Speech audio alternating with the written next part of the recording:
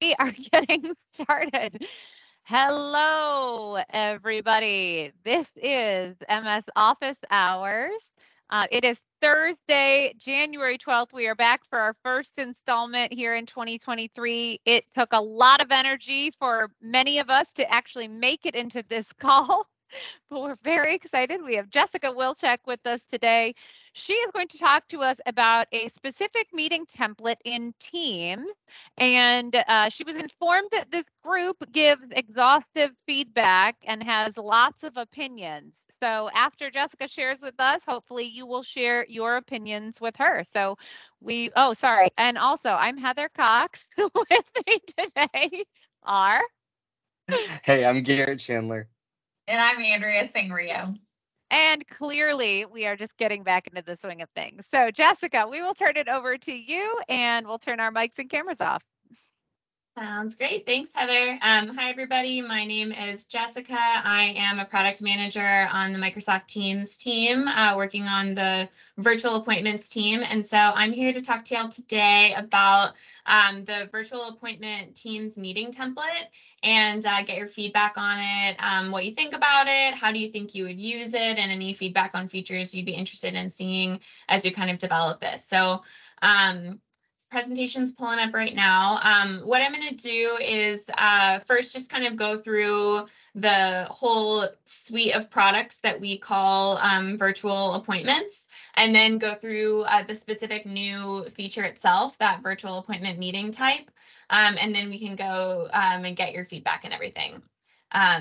So yeah, let me know, just shout if you can't see the presentation, but we'll go ahead and kick off. Okay, so virtual appointments, if you're unfamiliar with this, is essentially a set of products that's meant to help with any sort of Teams meetings and communications that you're having with people outside of your organization or that may not be using Teams to join meetings. And so these could be your customers, clients, anybody that you serve. And so it's really focused on everything that we build as a part of virtual appointments is meant to really cover these kind of three areas that you see here, which is improved customer experiences, making sure we cover any poor customer experiences that are experienced by login issues, join issues, people forgetting they have meetings, not sure where to go, when it is, when to fill out forms, things like that. We also know that scheduling and management of meetings and appointments can be difficult, and there's not a lot of integration between platforms and with those people that you're meeting with. And sometimes it can be challenging to track the success of your meetings, who's showing up, any analytics or insights. And so virtual appointments kind of sits in this space to address some of these things, really around what we call like B2C, business to consumer meeting types across your organization. I will cover the piece on Teams Premium in just a moment. Some animations here. When we think about virtual appointments, just again to kind of set your mind on the type of scenarios we're looking at, again, it's really any sort of like business to consumer when you're meeting with someone from outside of your organization. So some kind of general scenarios we have here are something like any sort of like healthcare, telehealth appointment, therapy session. It could be a financial consultation, a virtual fitting or showcasing a product. It could be sales calls.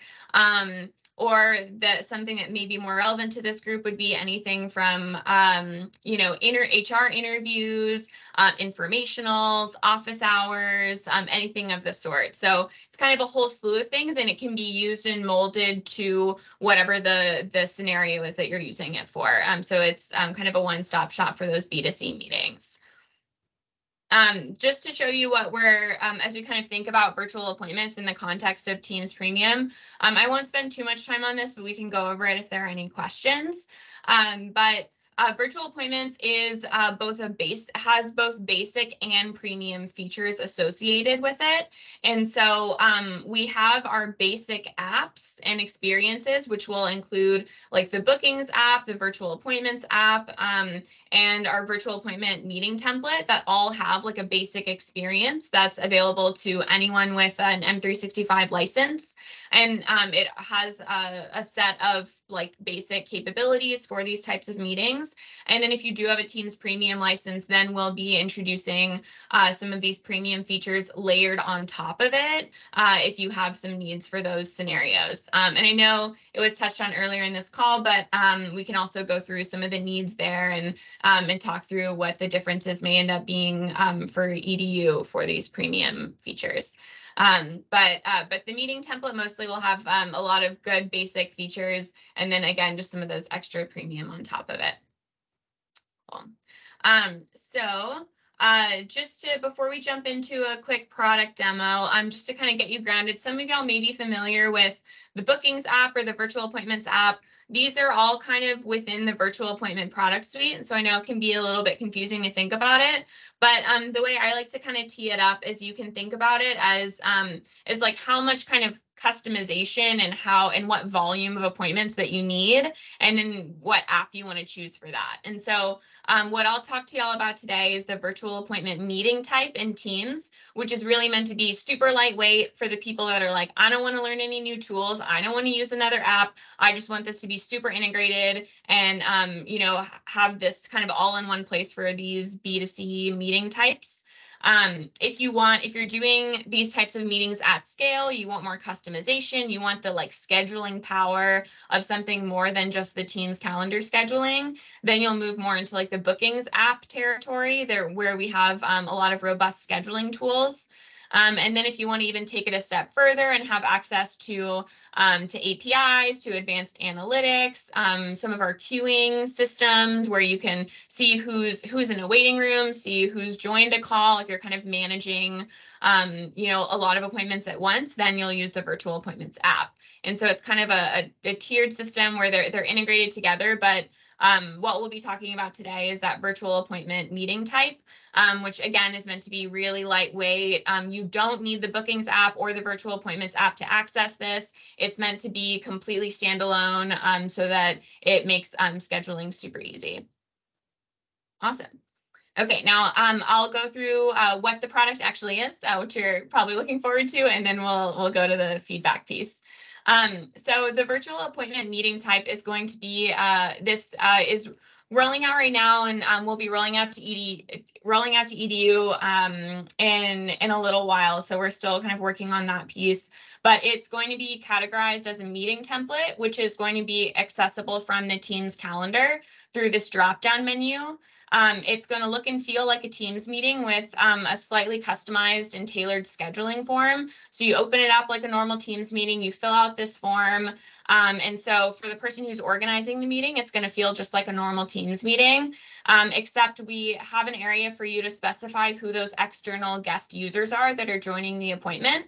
And when you actually send that invitation for them, they will get this this super tailored external join experience. So we've heard a lot of folks say that like, yeah, I love Teams and I use it internally, but it's really hard for other people to join Teams meetings. They don't understand it. They're not familiar with it. Maybe they have challenges knowing when their appointment is or logging on. And so this is meant to kind of solve those problems where you can still use Teams, but that person who is getting that meeting invitation, they'll get like a tailored meeting invitation, a quick join button so they don't miss their appointment.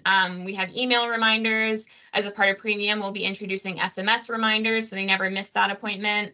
And then they can join from a web browser. They don't need to download Teams. They don't need the app at all. They just join from their mobile phone or their desktop web browser, and they enter a much more tailored waiting room experience where they can communicate with whoever is leading that meeting and then join all in one.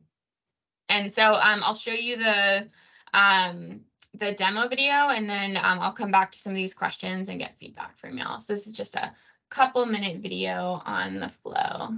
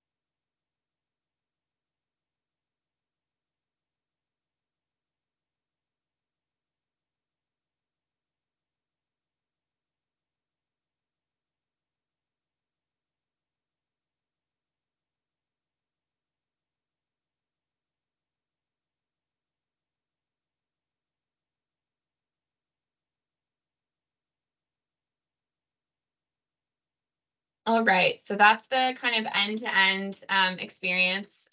It's nice to be the product manager for a product because then you get to be featured in your own demo videos, so that's fun. But just wanted to see what y'all's initial thoughts are on this. I see some questions in the chat which I can go through and answer first, but what I'd like to hear is just like how you're kind of thinking about this this meeting type. Do you see yourself using it? What scenarios would you see yourself using it in? And then what kind of features stand out to you, or if you think there's any new ones that kind of come to mind. And so just to cover some of the initial questions, let's see. How is this different from scheduling a Teams meeting? Just to clarify, the Teams meeting templates are something that's kind of rolling out broadly across Microsoft. We're introducing new, what we call Teams meeting templates, which allow IT admins to customize these meeting options on that right-hand pane for different meeting types. And then we also have different, different capabilities that we're introducing with these meeting templates. And so this is meant to be like a new Teams meeting type, this virtual appointment. So it's meant to kind of sit alongside there and be as simple as scheduling a Teams meeting, where you can just go through the Teams flow, add it to your calendar, nothing new from what that flow looks like. But it's really that external user that's getting that much more streamlined approach and meeting type. So it's meant to kind of elevate that experience. While it is, we do support virtual appointment flows in bookings. I see that as a question. This is not attached to bookings. So if you disable bookings for your organization, you can still experience this flow. It's not connected to the bookings app in any way. Bookings does use some of that, like the web browser join and waiting room lobby and stuff like that. So it shares the same technology, but bookings is kind of like an added on with more capabilities. Cool. Awesome. And this is, I see some questions around like where recordings are stored. This is going to be the same as other Teams meetings. So you can manage it alongside other Teams meetings, see it as like a meeting type when you're looking at meeting data. And that's also where like recordings will be stored and all of that. So it can be interacted with from that scheduler's perspective as a normal Teams meeting would. So I'm curious, do y'all have any thoughts on like what scenarios you would use this meeting type for? Like, do you see yourself going and scheduling this meeting type? Do you think it would be useful to you? I see some people saying that it would be good for like interviews, clinics, HR, yeah, office hours, things like that. Feel free to raise your hand or come off of mute if you want to explain further than just what you might have dropped in the chat. I know you guys like to talk. That's why we told Jessica you would give information. Yeah, Scott. So hopefully you can hear me. Yeah. So yeah, I think this is very helpful. It helps explain the insanity of these various versions. I mean, like I can think of lots of scenarios for this. I'm just trying to figure out how I'm going to explain this to users. Right. I have 160,000 people I need to explain this difference between booking the virtual appointment they don't have access to and the virtual appointment they do have access to. And I'm starting to wonder, maybe there's particular targeted scenarios we can explain to people. This is the road you follow to get there. But that's the one main feedback is this is a very complicated road through an overlapping feature set. Yeah. And I'm not quite grasping the guidance I need to give to people. Mm-hmm. Yeah, it's great feedback, and we're still working on how we can kind of tie all of these products in a way where it's clear how they're connected, but people don't feel like they have to use all of the products just to get those capabilities. What we're hoping to land with this, we have some like first run experience kind of coach mark that we're working on for this. So if I'll just mute it. see. We have we'll have like a kind of this like modal that'll pop up to show people like what this is about, and we're also introducing some kind of like progressive coach marks to show what each of those fields are. But we also have been exploring like what it would look like to actually give people a preview of what this experience would be. So I don't know if that would also help, just so people kind of know what they're getting out of this meeting type. We're hoping that will help. And this is really meant to be more attached to teams rather than the bookings experience. And so it's meant to at least be like kind of self-discoverable in that way, but it's good feedback in terms of how we can sharpen up how it's all kind of connected to each other. Do you think it would be helpful to have more of a connection in the flow, like in the meeting type, to show how it's connected to the virtual appointments app or the bookings app? Or is it just more in terms of like our documentation and how we kind of link them together from a product perspective? Yeah, because until this presentation here, I thought this was all getting taken away. So we had been busy selling people on like the queue stuff, which I guess is getting taken away. But where people could have like a pool of advisors waiting for people. Yeah. So we had our pool of tech support or pool of help desk. So that looks like it's definitely going to premium, if I'm understanding this correct. But this is really helpful for those kind of like somewhere between bookings and like more probably individual users. This is probably more like my bookings kind of territory. Yeah. And it's a good call out. And if any of y'all have other thoughts on just like feedback around either the confusion or what would be helpful, the way that we're thinking about this is that this is more for personal like ad hoc meetings, where it's really like you don't need that kind of like the robust features that a whole app provides you. You just, want to, okay, I have to schedule an interview with someone, or I'm meeting with, like a donor or a client or a sales lead. I want to just schedule a friendly meeting with them. Then I can just do it as though I'm scheduling a normal Teams meeting. Whereas if you're doing this at scale with a lot of people, you would go into the virtual appointments app, and that would be what you schedule using, which is where things like the queue, the scheduled and on-demand queue live, which is part of that premium suite. So we are working through kind of how to connect those two. But yeah, if y'all have any other comments, feel free to add to that point as well. Marge, you're next. A couple of comments. One is nasty name confusion.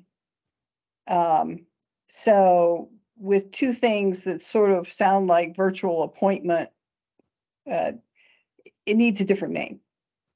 And the other comment is, I think it's going to be useful, and it's and you'll see it in the chat. I think it's going to be useful if it's integrated in with some major products. For example, Epic was mentioned, Cerner was mentioned.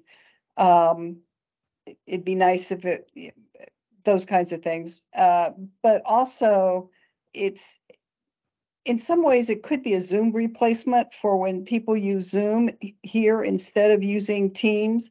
When they need, yes, Zoom does have Epic. When people go, Teams is too hard for me, kind of reaction for any of those people who would say, well, I understand Zoom, but I can't seem to understand Teams. That's my takeaway from listening to her. Mm-hmm.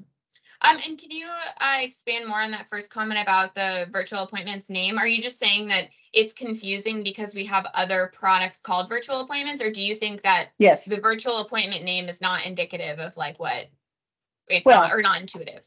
You showed 3 items. 2 had very similar names. Bookings was the one that didn't. Yeah. So right off the bat, how do I explain to IT folks and non-IT folks which to use? It's sort of playing off the original comments that were made about how do I explain the differences. So your chart was great, but with 2 things with similar names, it won't last because the explanation won't hold up. People are going to be chronically confused. And it probably also needs a catchy short name rather than long. Yeah. I hope that helps. Yes. Very helpful. Thank you. All right, Velvet. Yeah, I agree, because aren't all team meetings virtual appointments anyways? I think a completely different name would be useful to distinguish it away from a normal team meeting.